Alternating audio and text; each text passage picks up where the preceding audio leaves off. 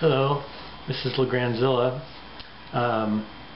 Today I wanted to show you some vinyl models. I had a subscriber ask me to give more information about different kinds of models.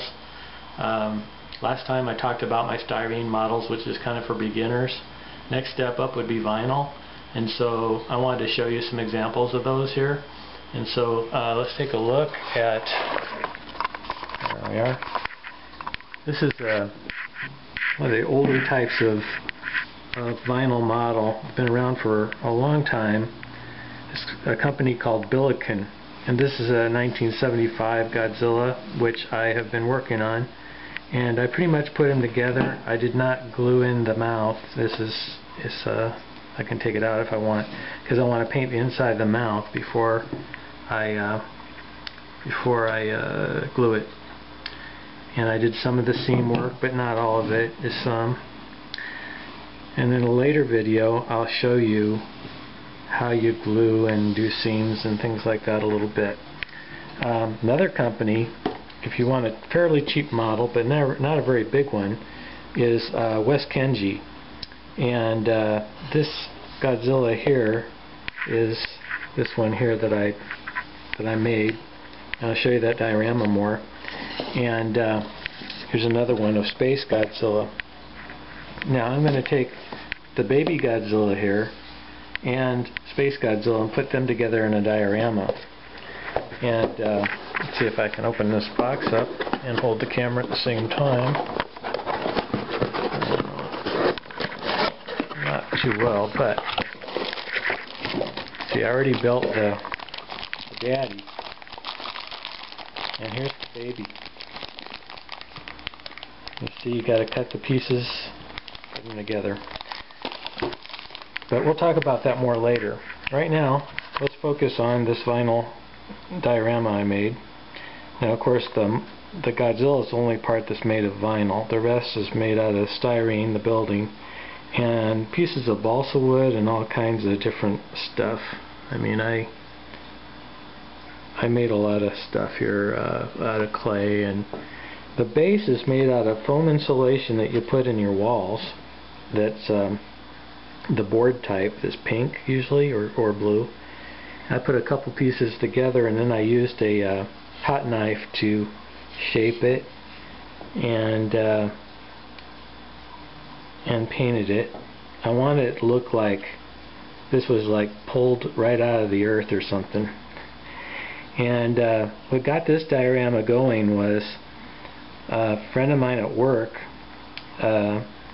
gave me these little nuns. They come from a gun he had called, I think it's called nunchucks, and it chucks nuns out of the gun. And so they look like they're flying or something. Well, I made them on fire because they're running out of a burning building and there's an explosion. I made this explosion out of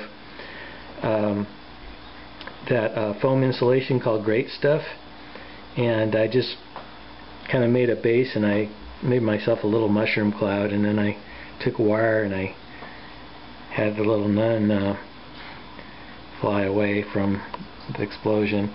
And I found this bingo hall, and of course I trashed it all up. There's the sign that says hall. So everybody's running around, and I thought, what would a group of nuns drive around?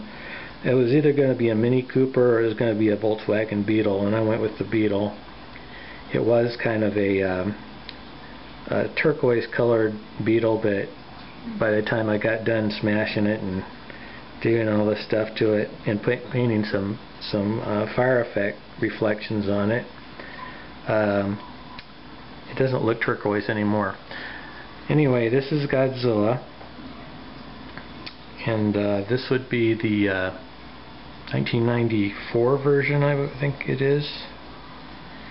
And I painted fire effects on him.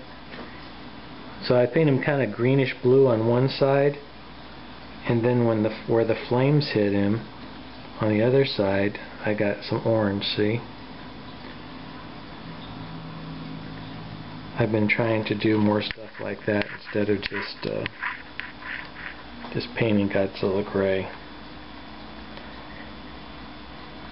See how beautiful the orange is? Maybe I overdid it a little bit, I don't know. But I wanted to make them kind of colorful. Ain't he cute? I love these super deformed or chibi style Godzilla toys and models. You can buy some of these in toy form so you don't have to build them, but the paint job isn't that great and you can see seams and stuff, so I've gotten a couple of those, but I ended up repainting them anyway and doing the seams. You see some of the balsa wood in there. I'm having a hard time getting good focus, but some of the balsa wood in there to look like 2x4s and stuff, and yeah, I just found all kinds of crap and stuff to put in here, make it look like drywall or whatever. Tried to make up one of the floors here, you know, like part of a floor is still there on the second floor. But that's the end of the bingo hall. Now this is not an anti-Catholic diorama, I just want to say, and no offense to any of my Catholic friends. I'm not Catholic, but I'm not trying to diss Catholics.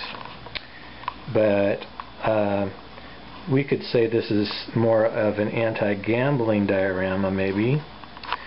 I called this diorama Godzilla Kicks the Habit, because it kind of has a double meaning, because nuns wear what you call habits.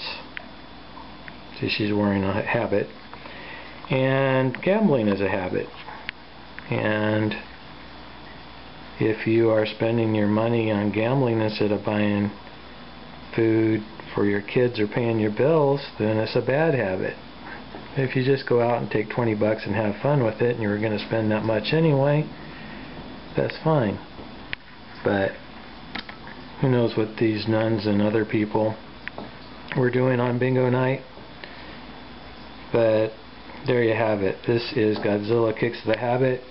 I took it to G-Fest last year, and I got a ribbon for it.